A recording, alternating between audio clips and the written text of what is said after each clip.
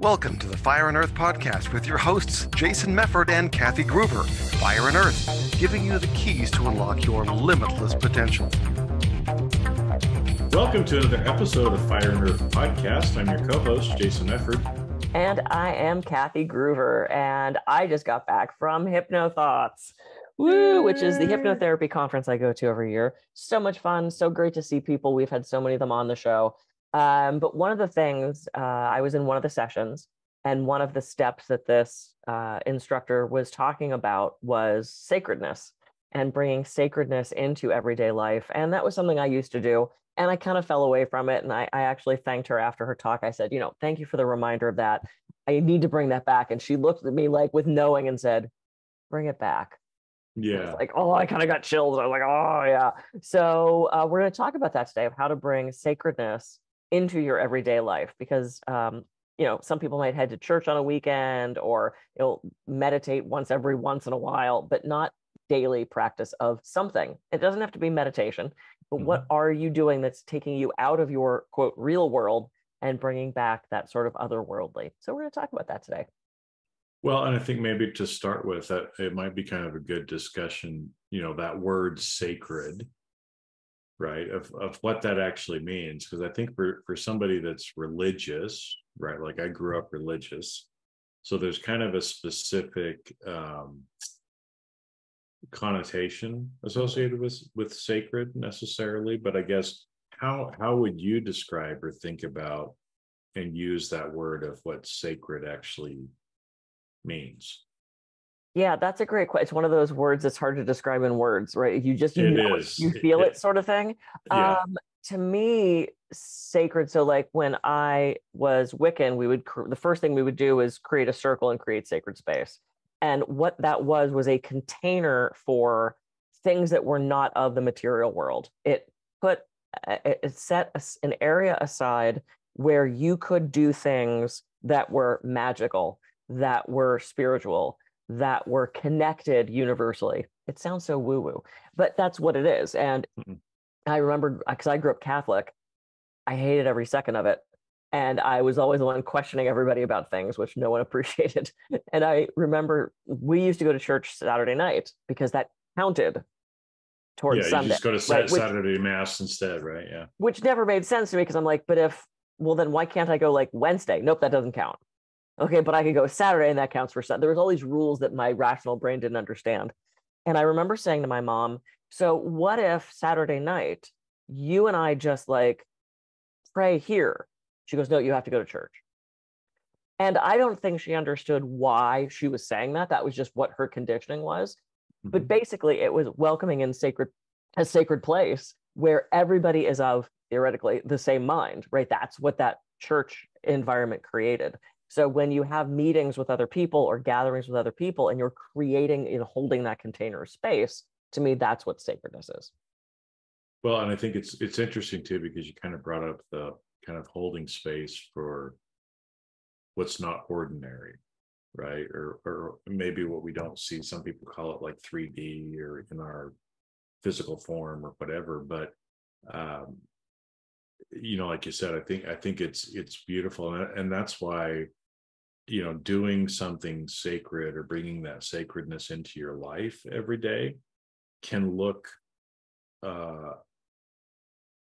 show up in a lot of different ways, right? Because like you said, it can be meeting with other people where you're all kind of coming together and setting an intention, creating a container where you can interact and connect with each other, right? It could be you meditating and connecting with your higher self and having an intention and a container to spend time with your higher self, right? It could be, spending time in nature and connecting with nature, right? And again, connecting in a metaphysical, a spiritual, a cosmic, whatever you want to call it.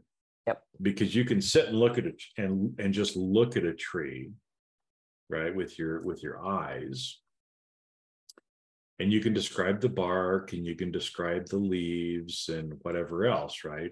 But if you sit there and try to make a sacred moment of connection with that tree, all of a sudden you'll start to feel its energy and know it's also a living, breathing being, right? And you can have a connection with something like a tree, just like you can have a connection with another person, right? Yeah. Where you're just sitting there in that beautiful peace. Yeah, you know, how to say this, but I mean, everybody that's listening, you probably had a friend or known somebody where silence was just so peaceful and comfortable, right? Like you didn't have to say anything, but just being together, you could kind of feel each other, you got each other, you felt that intimacy and that connection. Yep. That's kind of what we're talking about, right? So whether it's with another person, whether it's with, you know, a higher being, whether it's with a tree, whether it's with yourself, right? Any of those things get you into kind of that sacred space. Yep. Because it gets you out of just the physical, tangible, oh, here's my pin, you know, sort of a thing. Well, and I love that you said out of the ordinary, because that was one of the things she said. She said, you know, you want to do something that takes you out of your normal daily routine. If it's sitting down for a second and lighting a candle, if that's not something you normally do, then make that sacred moment. And it comes down to intention though, right? If I'm like, oh, it's time to light the candle, and I just do it without intention, then it's not sacred anymore. It's just that habitual thing that I do. And while you were talking, I looked up the actual definition. Capricorn wanted to know the actual definition.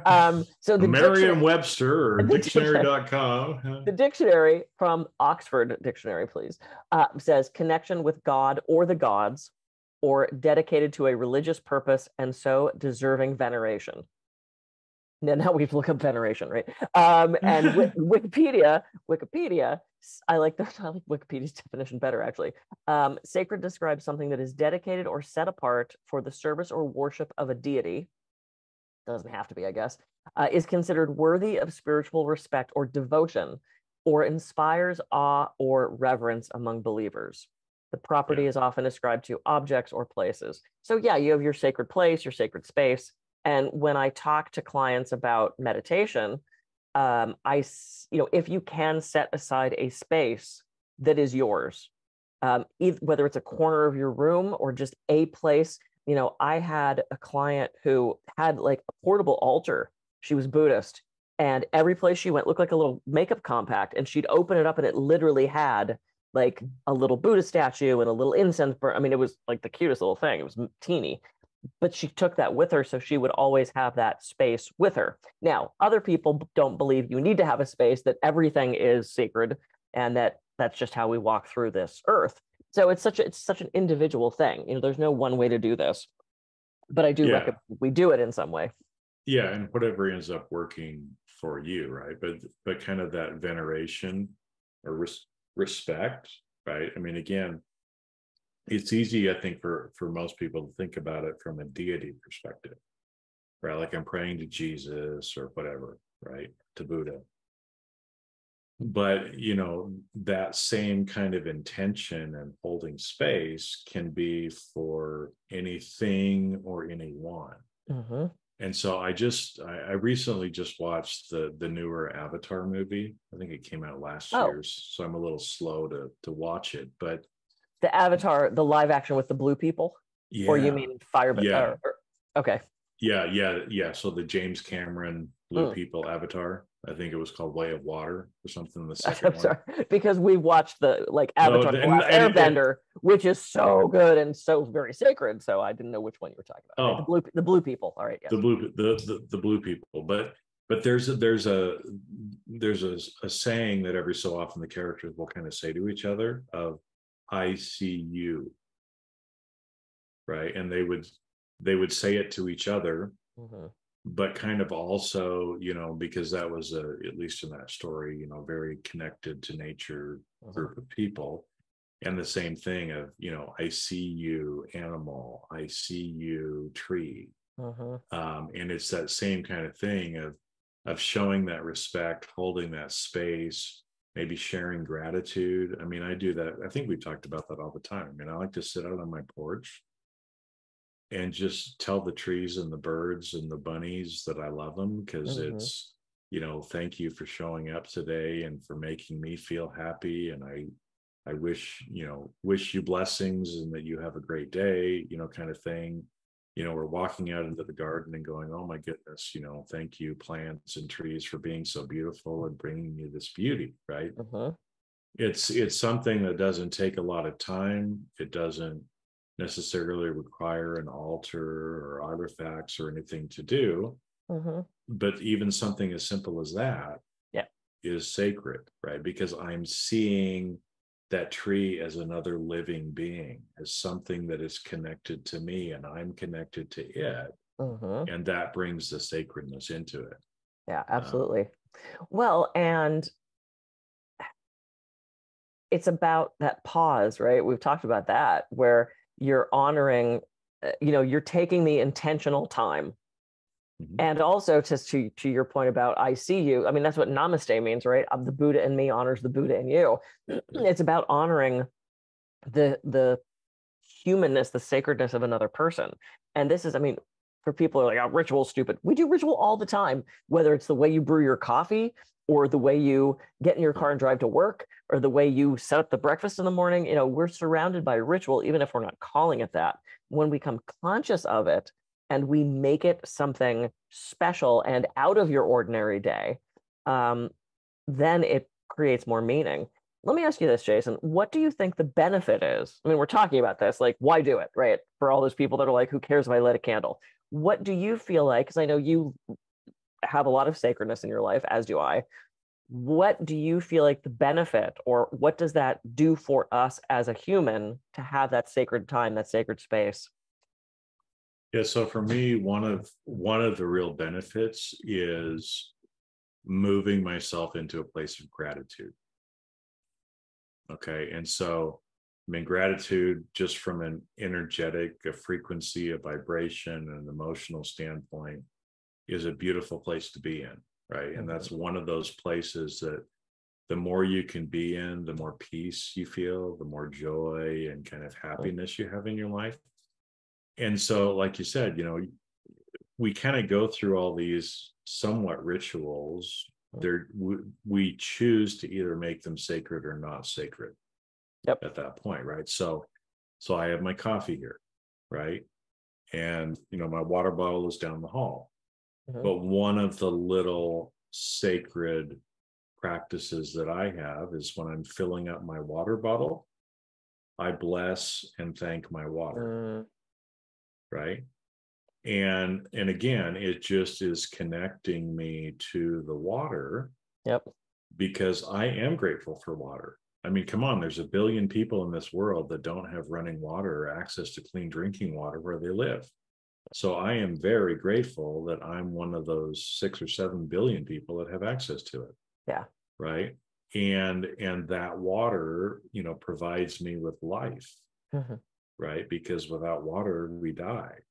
And so even just, like that, taking that small moment to express gratitude for something even like water, or when you're making your coffee, same kind of thing. I mean, you can do it with that, or I know you like tea, right? I mean, in order to make tea, you've got to have tea leaves from something, and you have water, right? So you've got this, alchemy of those two different things coming together to make your tea. Yeah. Right. And so I think it's you can start bringing the sacred into your life more with a lot of those little things. Right. And again, it doesn't just have to be what most people call like inanimate objects like trees or anything else. Right. But when I sit here and I go, Kathy, I see you. I love you. As a friend, I am so grateful for you, for the fun that we have, right? That we get to hang out like this, at least once a month, kind of recording these things, and we enjoy each other's company. And I learned from you and you learned from me. and I see you and you see me, and I'm grateful for you and you're grateful for me, right? That's also kind of that reciprocity of life. Yep. And the sharing back and forth, right? And so I think too, the more that you can bring some of the sacred into your life, you really start spreading peace for yourself, but for other people as well, right? Right. And it not only, emotionally, vibrationally, energetically makes you feel good, right? But you're also helping and serving other people as well, right? So that everybody's kind of feeling that along the way. Because especially, like in Western societies, we really have gotten away from and have forgotten Yep. this, and I remember, it's portrayed sometimes in movies or other things, but I was trying to remember, I think it was Last of the Mohicans that I was watching not too long ago. And there was a scene in there where, they kill an elk for food, right? But again, they shoot it and they go up to it and kind of pray over it is not necessarily the right word, but kind of, brother elk, I am so grateful for your sacrifice, right, to bring me life and to bring me, the nutrients that I need. I see you, I am grateful, and I receive you, right? They kind of do this little sacred act before then they would actually then, start dressing the animal so that they could eat it.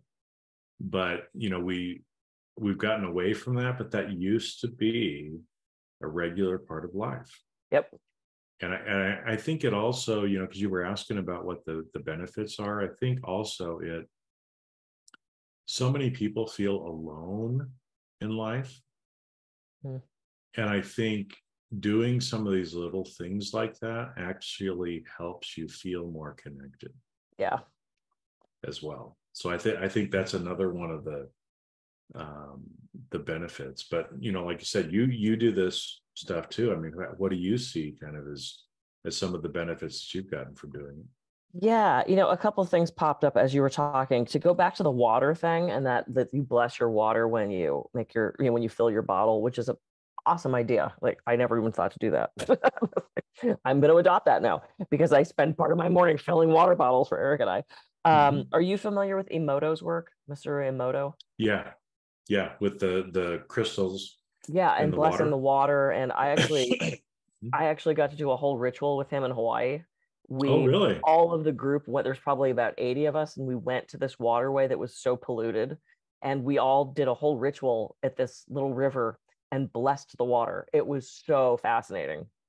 It was amazing. Now, I don't know if it did anything. We all sure felt like we were creating change, but it was fascinating. So anyway, for those of you who are listening and are not familiar with Emoto's work, he either talks to the water or puts like stickers on bottles, and it basically says love and peace or love and kindness. And he has done experiments where he will say beautiful things to water and then flash freeze it and see what the crystals look like, or say horrible things to water and flash freeze it and see what the crystals look like.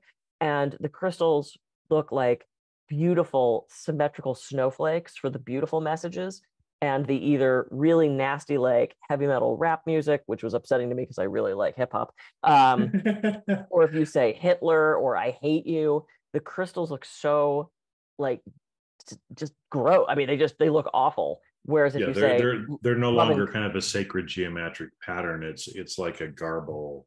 Yeah, it's like a blob of just nothingness. So anyway, so he's interesting. He passed away, I think 5 or 6 years ago. So huge loss, and he did so much work with children and water and fresh water to people that don't have it. So he was a great thing.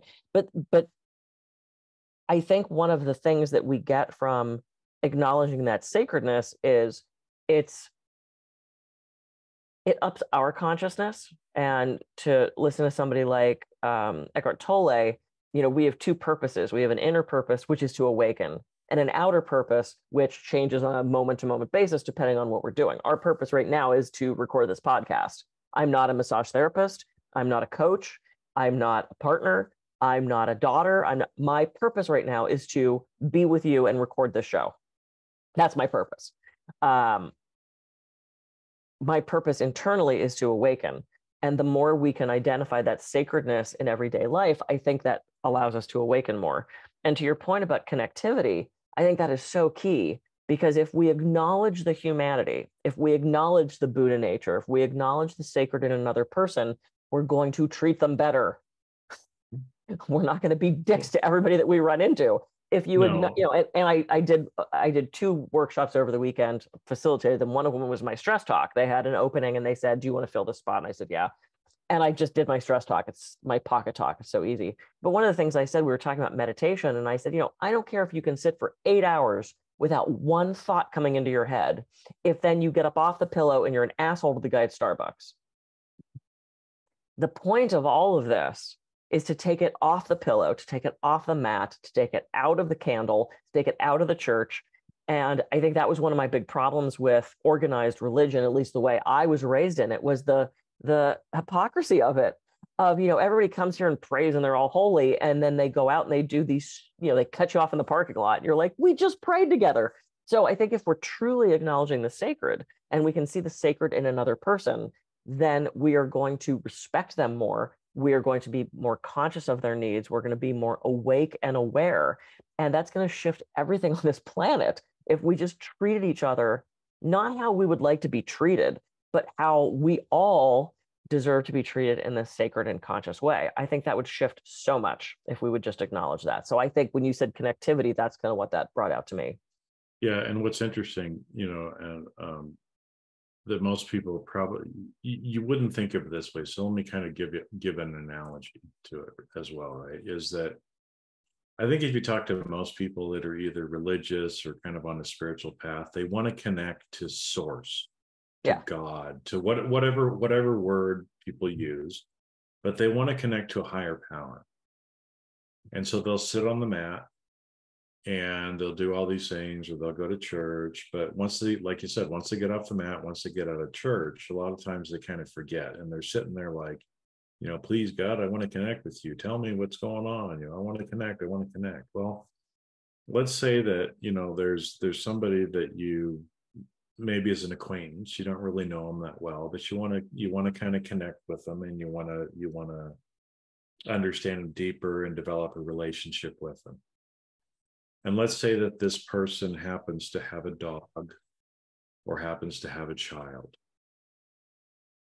If you will take the time to connect with the dog or connect with the child, you will connect with the other person, right? Because if we, and again, everybody who's listening, people who have dogs, people who have kids.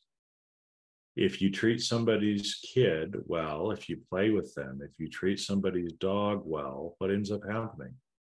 By you doing that, you're developing a connection and a deeper relationship with the other person.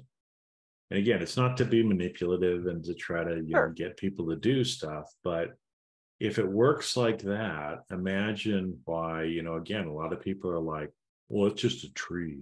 Oh, that's just a dog. Oh, that's just a whatever, right? No, it is a child. It is a part of the bigger whole. And so the more sacred, the more respect, the more love that you give to all of these things that are connected to the greater, the greater is going to pay more attention to you, and you're going to deepen yourself there, right? So instead of trying to go and kind of beg and plead at the top of the ladder, just do the work on the bottom of the ladder, and you're going to get there a lot quicker. It's so funny. That reminds me, I used to do a lot of reading and study with Carolyn Myss, MYSS. I love her work. Her work with archetype and all this stuff is just so fascinating to me. And I remember she's kind of brassy. Like, she did not mince words. She could get kind of but like she would get a little like bitchy during her talks. I loved it. Some people found it off-putting, but so I think someone had either asked a question or it was just a common thing she heard about, why am I not getting to do this important spiritual work? I want to do this important spiritual work. And, why is the universe not giving me da da da da da da da? And she said, look, you can't even do the small shit that you need to do. I'm very paraphrasing. You know you need to go to the gym, you're not. You know you need to not eat that last donut, you're not. You know you should meditate every day, you're not. You're not doing the little things to prove that you can handle the big thing. She said, why would the universe give you this giant responsibility when you haven't proven that you can meditate for 5 minutes a day? And I kind of went, oh yeah. You know, everybody's waiting for this like experience. And some people just get those spontaneously.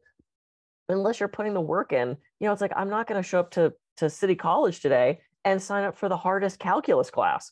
I don't know basic math anymore. There's no way I would be, you know, I'm still counting on my fingers and toes. There's no way I would be able to handle that class. I'm not going to go into trapeze today and say, all right, I'm going to do my triple out of lines. It's not going to freaking happen. I don't have the building blocks for that. I don't have the basis for that. And so for people who are looking for this, you know, hugely magical experience, you have to start with the basics, which is just sit in stillness for a second. And I love what Eckhart Tolle says. He said, if you're having trouble meditating, he said, ask yourself, I wonder what my next thought will be. And then wait. Because it kind of tricks your brain, where your brain just sits in silence for a second going, I don't know. I don't have a question. well, you don't even hear that. There's just literally silence for a while. Yeah. I love that trick, because there are times where even when I'm doing my I am at peace, other thoughts with the to-do list is coming in and, you know, blah, blah, blah, blah. The problem coming back from a 5-day trip right now, I'm behind in everything. And we sat to meditate this morning and it was, so I said, oh, I wonder what my next thought will be. And I just waited. Quiet. And there was a good amount of stillness before the thought came in. So anyway, this has been fascinating. We should probably. Yeah. Well, and I think it's, you know, I mean, we can go on and on and on and on about this in other episodes, but we've got to cut for today. But I think it's, you know, again, it's like if you're the kind of person who's like sitting on the mat or going to church and waiting for some big thing to happen, okay, it might, but it's probably not going to happen that way. Because, you know, like Kathy said, I mean, for anything, if you want to lose weight, you probably got to go to the gym. You probably got to kind of watch what you eat and make sure that you're only putting good things in your body. You've got to have positive thoughts about it. You know, you've got to heal any body image issues that you might have, right? I mean, there's little work that you have to do every day. And it doesn't take a whole bunch of time. I mean, for me, even, you know, like I said, my intention is to kind of do it every time I come in contact with water, even when I'm standing there peeing in the toilet. You know, I'm grateful to have indoor plumbing. My gosh, right?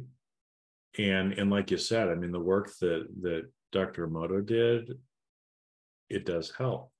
Mm-hmm. You felt that it did because it does. Yeah. And imagine if everybody in the world just started doing some little things, just 1 or 2 a day for a few seconds. Yep. Imagine the change in the frequency of the whole planet. And not just in your life, but in the lives of everybody and in the greater universe as well. So the more I have seen this in my life, as I have been much more conscious and consistent in doing it the last few years, I have a very different level of peace in my life because of doing this. Yep. Yeah, it does bring peace. Yeah. It brings humongous peace. Don't we all want that? We need that stillness. We need that spaciousness. Yep. All right. So lovely. All right. I am Kathy Groover. I can be reached at kathygruver.com. And I'm Jason Mefford. I can be reached at jasonmefford.com. So go out this week, find some way, at least one little thing this week where you can kind of find sacredness in it, and just start practicing and see where you go. We'll see you on the next episode of the Fire and Earth Podcast. See ya. Yeah.